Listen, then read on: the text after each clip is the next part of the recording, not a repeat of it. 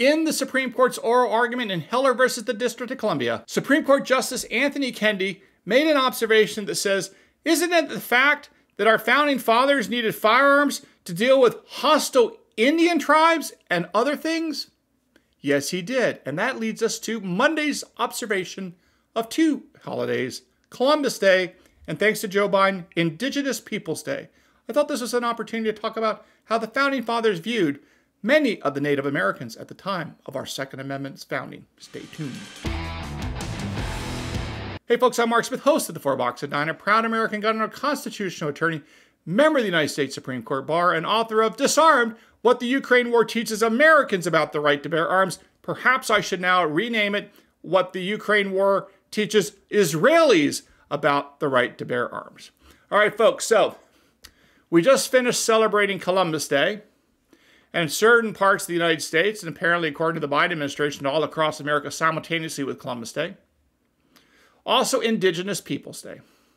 Well, I thought that was like a perfect opportunity to do a little bit of history here about how our founding fathers that formulated the Second Amendment's right to keep and bear arms viewed and considered the Indians or Native Americans, whichever one you will.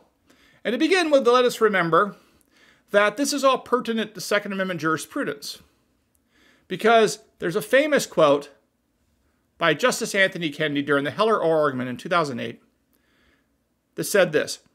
He basically asked the District of Columbia, the government's lawyer, isn't it a fact that the founding fathers, that the frontiersmen, that the people that formed the Second Amendment, didn't they need the right to keep and bear arms to deal with, quote, hostile Indian tribes and outlaws, wolves and bears and grizzlies and things like that?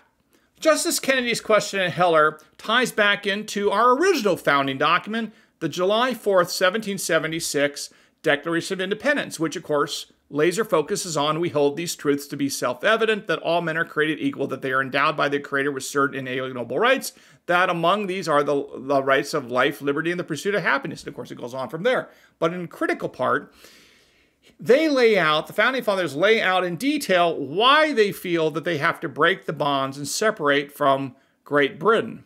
One of the critical issues is their dealings with the quote-unquote merciless Indian savages. Here's what the Declaration says about one of the things that English King George III did to them. Quote, King George III has excited domestic insurrections among us and has endeavored to bring on the inhabitants of our frontiers the merciless Indian savages whose known rule of warfare is an undistinguished destruction of all ages, sexes, and conditions. Period, close quote.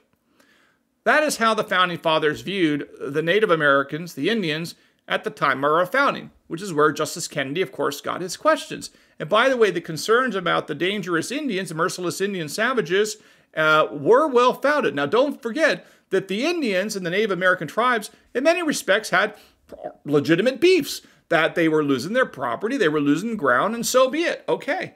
Well, so did King George. He had a legitimate beef that we were, rebelling against him. Doesn't mean he's right. Doesn't mean he wins. But nevertheless, there's something to keep in mind that the merciless Indian savages or the Native Americans were indeed quite dangerous to the founding fathers. And I just want to tell one quick story from the year of our Lord 1791, which is a year you know quite well, because in 1791, that is the same year that the Bill of Rights, including the Second Amendment's right to keep and bear arms, was ratified. And I just want to tell you about some defeat, specifically the largest, most decisive defeat in the history of the American military. That was called the Battle of St. Clair. Sometimes this is referred to as the Battle of 1,000 Slain. Sometimes it's referred to as St. Clair's defeat, or sometimes the Battle of the Wabash River. Bottom line is this, that during this fight, Native American tribes ganged up and had a huge fight with the American military, the American Army. And it turned out that of the some odd 1,000 American men in the Army that went out to fight the Native Americans, there were only, I believe, about 24 that survived. That's right. Of the 1,000 officers and men that St. Clair led into battle, only 24 escaped unharmed.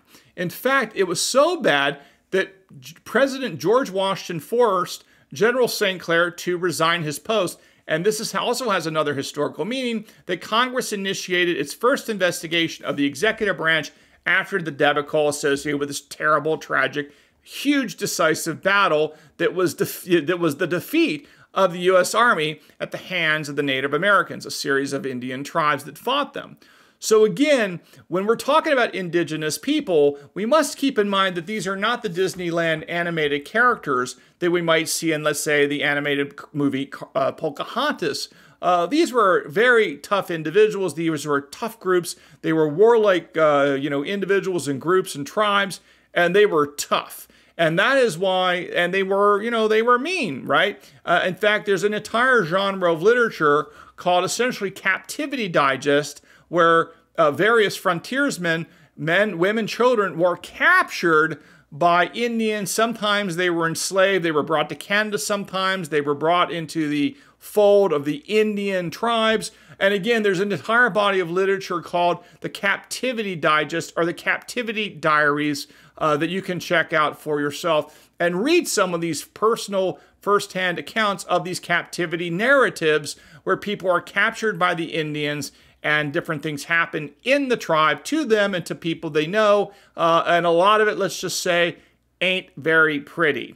So with that said, I do want to, of course, acknowledge that we are celebrating Columbus Day, 1492. He sailed the ocean blue, and of course, Indigenous Peoples Day. And of course, we have to keep in mind that the indigenous peoples that the Founding Fathers were talking about were, in many instances, much more akin to the merciless Indian savages and to the hostile Indian forces that Justice Kennedy was referring to during the Heller oral argument involving, of course, the Second Amendment. So I hope you had a pleasant Columbus Day and Indigenous Peoples Day. And again, we can always tie anything into the Second Amendment because our history all goes back to that Bill of Rights, to the founding period of 1791. And of course, from the Founding Fathers' point of view, one of the reasons why we have a Second Amendment is because of some of the conduct of the indigenous peoples and, of course, others, including outlaws, hostile forces, insurrectionists, and so on. So it's not just the indigenous people. But when we think about the indigenous people, we should always remember Justice Kennedy's famous quote during Heller, and we should also remember that, indeed, one of the reasons why we have the right to keep and bear arms is because of concerns about the indigenous peoples that the Founding Fathers in the Declaration at least refer to as the merciless Indian savages. So next Indigenous Peoples Day, Columbus Day, always remember that indeed it ties right into our Second Amendment. Okay, folks, hope you learned a little bit something here today at the Four Boxes Diner. If you have not subscribed, please do so. Don't forget to follow me on X at Four Boxes Diner, and we'll see you again soon here at the Four Boxes Diner. Orders up. Table 2A.